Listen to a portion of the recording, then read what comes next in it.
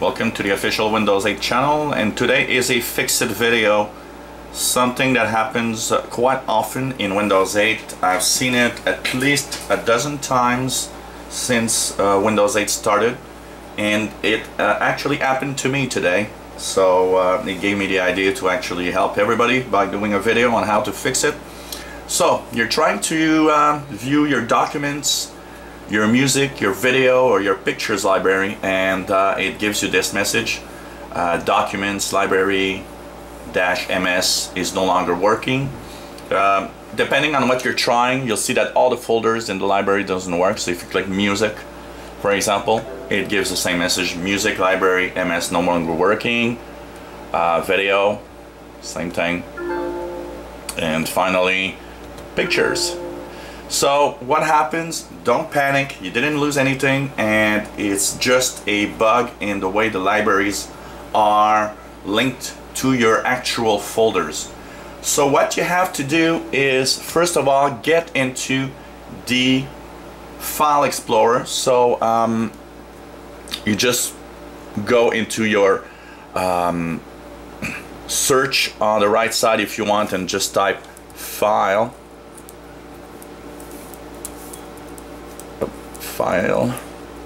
and you'll get File Explorer in the list.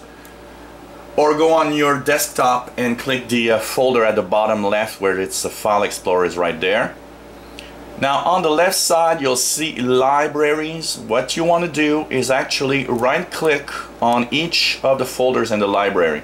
So for example, in documents you'll right click and you'll delete. You'll right click music, you'll delete. You'll right click pictures, you'll delete, and you'll right click videos and you delete.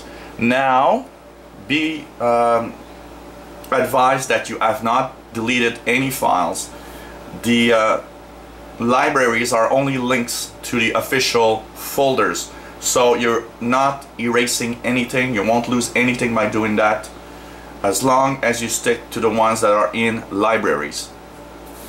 Once you've done that, you'll right click into libraries and you'll click on restore default libraries, and here they are back, and you see that the icons are not the same, they've changed.